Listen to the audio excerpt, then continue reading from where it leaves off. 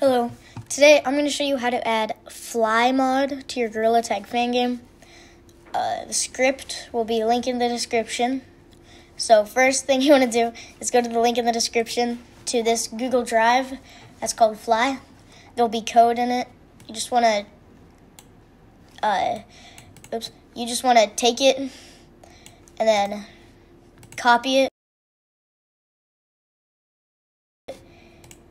And then go to your Unity, and then in your scripts area, you want to right-click, click Create, and then go C# script, and name this Fly Like a Pro, which I know is kind of a dumb name, but capital F, capital L, capital A, capital P. So Fly Like a Pro. It's on the screen right now, so you can see the capitals, but yeah.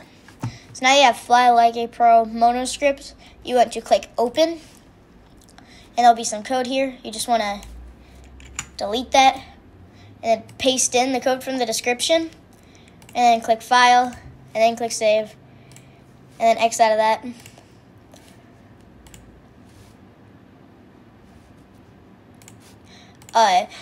So now that you have the script, what you want to do is make the enable and disable buttons that you want to enable and disable the script.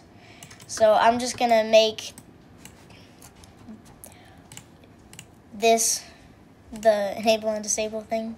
You will have to follow an enable and disable tutorial before you could follow this one. So just a heads up. So now I have my buttons, and so I've been doing a thing where I'm showing you different mods to add.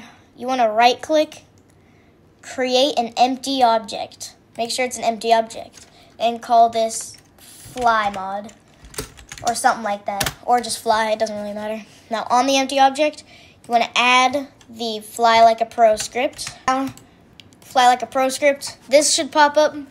It says where it says Gorilla Player. You just want to open Gorilla Rig. Drag in your Gorilla Player. Where it says hand, this is whichever hand you want to guide you to fly around. I recommend the right hand. I think the right hand's the best. It says speed. I would recommend 15 to 25. So I would recommend I'm gonna put it at 17.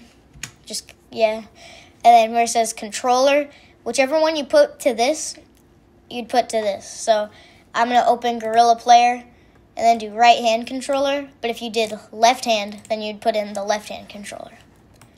So now, on the cube that you want to disable the Fly script, you want to add a disable script to it, make it disable Fly mod, and then add an enable to this one, make it enable Fly mod, then click on Fly mod itself, and then what you want to do is up here, this check mark, uncheck it. So yeah, now when you click the enable, it'll enable, the disable, it will disable. And that's all you need to do to add Fly mod to your Gorilla Tag fan game. Bye.